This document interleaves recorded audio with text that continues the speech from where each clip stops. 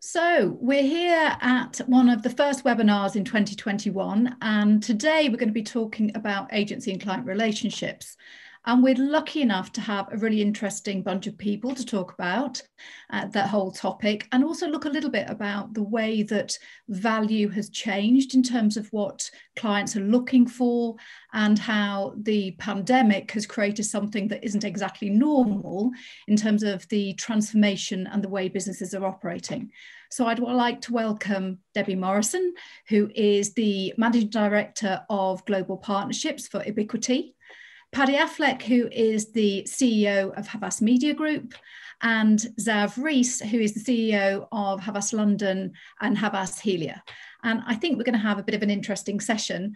And the purpose of this is really to get a better understanding of how we as agencies can do differently and what clients are looking for. So turning to you, Debbie, I mean, you have been at Ebiquity now for some time, and I would love to hear your point of view on what on earth this delightful 2020, and it appears to be going into 2021, has changed the way, clients are looking for opportunities, the way agencies are operating, and what you've seen over the last year.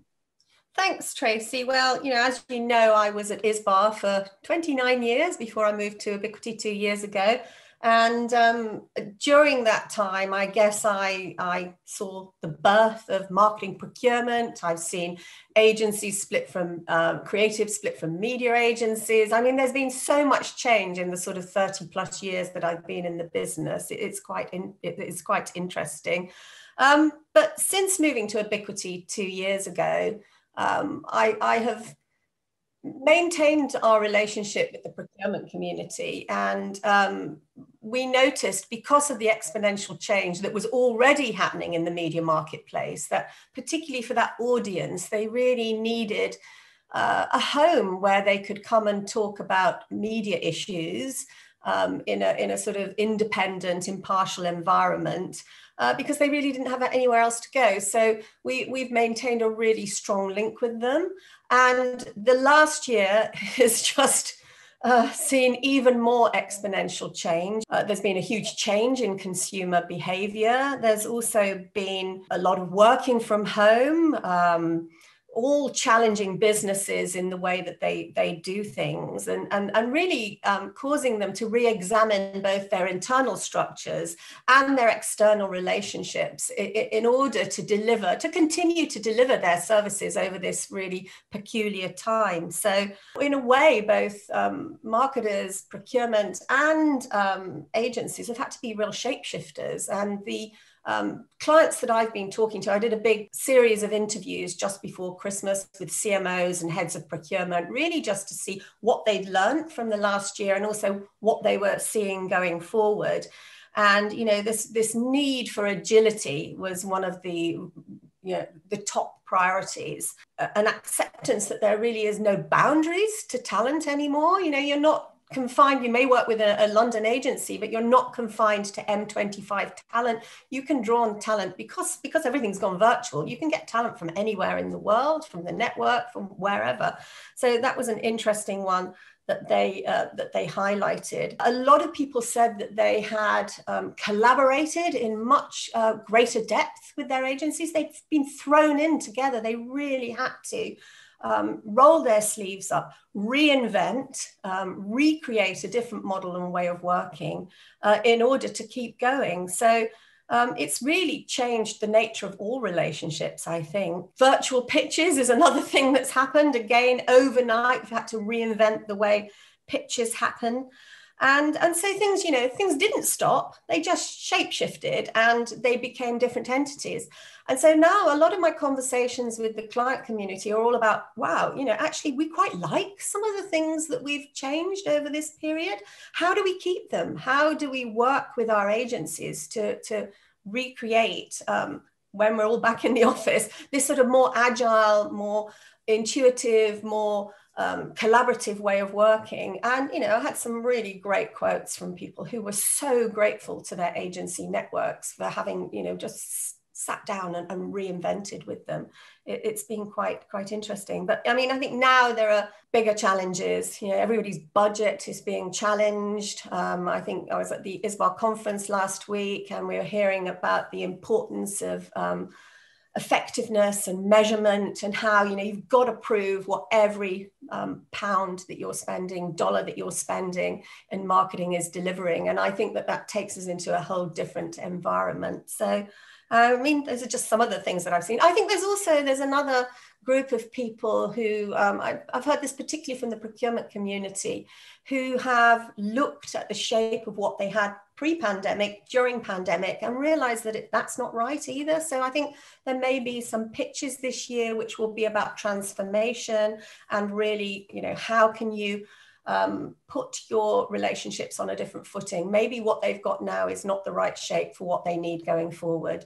There's just a few things I've seen. Hope that helps. I mean, that's really interesting. And I think, you know, listening to some of the words that you use there around shape shifting and transformation.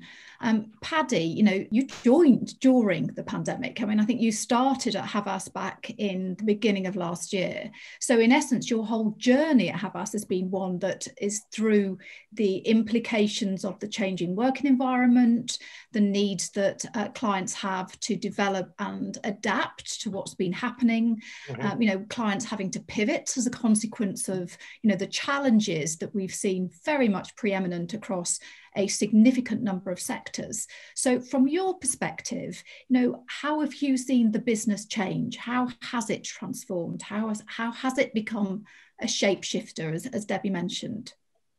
I think just to echo some of what sort of Debbie articulated, I think we have seen the clients under a greater pressure. I think it's still interesting, believe it or not, speaking to some clients, that marketing is still sometimes regarded as a bit of a cost center for them rather than a revenue generator, which means actually, particularly now in these conditions, there is almost more focus on immediate return on investment and short-term kind of goals and so forth. And I think also just to your point, Debbie, around accountability, marketing is under the spotlight. We need to help them demonstrate that across every aspect of what they do in marketing, it is actually delivering growth for their business.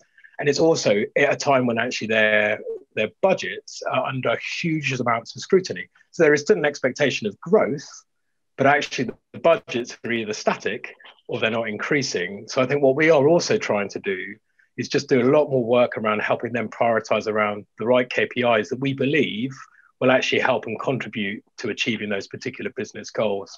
But I think the other thing that's realized over this period is where, for example, a client had used us for a particular service, say in media planning and buying, actually their needs were changing and adapting. So actually suddenly they didn't require, for argument's sake, loads of activation, say within the outdoor space for obvious reasons, but they did need to actually help around positioning their brand in the right way to a local community. So actually thinking about how we could help them position and talk to consumers in a more credible way within social environments suddenly became more of a pronounced need. And I think what we tried to do over the period was almost just try and almost simplify our own structures a little bit, look at our existing scopes of work with our clients and just be much more flexible to go, right, actually, we need to think about right now, you don't require that particular skill set. What you actually require is more individuals that are well-versed in this particular area that can offer real value to you at this given point. And I think that's what, in a way, I'm actually quite excited by, because this is the sort of model we want to move to, much more of this sort of idea of a fluid model where actually clients, based on their shifting need states, shifting challenges, you know, and this isn't going to change when we come out of the pandemic. All these new challenges have come up and are challenging them in a whole host of different ways which they've never experienced before, just requires different skill sets. And so we need to make it very easy for them to access those wide set of capabilities. And that capabilities could exist within the media operation, or they could exist within the wider Havas group set of capabilities within our village. And that's where I think it becomes quite exciting. And I don't know, it's something that stuck with me since he said it in 2016, which was Mark Pritchard said something along the lines of, frankly, your complexity should not be our problem. So we want to make sure that complexity is made invisible. And I think right now with the pandemic, that is more pronounced and more real than ever before. And I think we need to show that we are not just policing and marshalling our existing scopes of work and being very rigid to that. We need to go, right, actually, if it requires a different type of strategist that I can borrow, for argument's sake, from Zav's team within Helia, then let's just make it happen. And let's not worry about whether or not it belongs in that brand versus another. It's about actually being acutely aware of what our clients need, organizing ourselves around that to solve the challenges. Because I think that's what builds the stronger working relationships. And that's what we're trying to move towards much more. And that's a really interesting comment. The, complexity shouldn't be our problem from, a client perspective. And Zav, it's all very well, you've got a number of different agencies that sit within, Havas King's Cross. You've got many holding groups that have complexity in terms of the number of agencies they have. How do you think from, your perspective, you've built in that agility in terms of resourcing, in terms of building teams, in terms of removing the complexity? Yeah, I mean, it's interesting. We've heard words like shape-shifting, flexibility, fluidity. To a large extent, those are critical words, but they're critical because they're about the way we behave, as well as the way we structure. And for me, it's always been this question, but I think we're now able to answer it differently. What's the right team to build around a client? And instead of where we would have been having multiple teams in different agencies, even if they were all within Havas, how do we create genuinely a single team that's right for the client, rather than a team that's right for the way that we were historically structured, or even right for the way we're structured now? Recently we worked on a pitch. It was for John West, which we won. And Paddy and I were sitting down talking about how we should structure that piece of business appropriately. And it's really clear to me that, it's clear to both of us that we need, you have to create a single team with a single leadership, and that the potentially the core team is smaller. And that their job is to pull in the right people as and when you need them, a little bit as Paddy was talking about earlier. But one of the key decisions we made was, was who's that person going to be that's going to be the single leader, and then how does it all work? And I think the thing for me is that maybe it sounds obvious, but there are three things that you really need to make this work. And one of them is real depth of specialist expertise, to be able to pull in when you need it. There's no point in having, being able to do it if you don't have the real experts to pull in. But I think we're lucky because we have that within the Havas Village setup. But ease of access, and again, Paddy, you touched on this, but you have to make it simple as possible for that core team to pull in the right specialists and the right resource when they need it, why they need it, and so that it's not there when they don't, frankly, as well. So we've worked really hard to strip out processes that might get in the way of that, so that you can move people around much more quickly and get them to the point of need. And operate on the basis that, I think if anything has become really apparent over the last 12 months is that actually you can't quite predict what's coming next. What you can do is shape yourself to be able to respond quickly when it does come. That's what I really think about when I think of agility. How can we make sure that when the need is there, so if a client has a problem that they bring to us and we need to work out how to deal with it, that we can move the brilliant people we have within our organisation towards that problem, and then move them away again when it's solved, so that they can go somewhere else. Now, that all sounds desperately easy, but that requires real understanding of the processes that are going to get in the way and stripping them out, but also a real difference in attitude than maybe we've seen in agencies historically. And one of the things that I love about the Havas Village in particular is there's an innate spirit of collaboration and it's by design. I think we've hired people that have that within them, but also because we don't have multiple agencies competing with one another. We sort of got one of everything. We all know that we're stronger together. So that culture fosters, a desire to help and solve client problems rather than serve in individual agency entities. And all in the virtual space as well. So, no one's in the same room at the moment. So it's even more difficult. Debbie, I had probably about 2 months of my time in King's Cross in the Village everything else has been basically doing this across the screen. And you get the interesting thing is that you can then, you don't know where people are, so you actually can create the right team, whether it be people from the US, from APAC, from Europe. You pull the talent in when and how you need it. Yeah. One thing I just to build on and add further texture to what Zav was saying, I think we've got a number of shared clients across the media operation and shared with London and also Helia. Because we're much more aligned around our clients and their challenges, it's also giving rise and quicker rise to just kind of the developments of new capabilities. So we moved sort of about 18 months ago to doing a lot of stuff using the Google Cloud platform.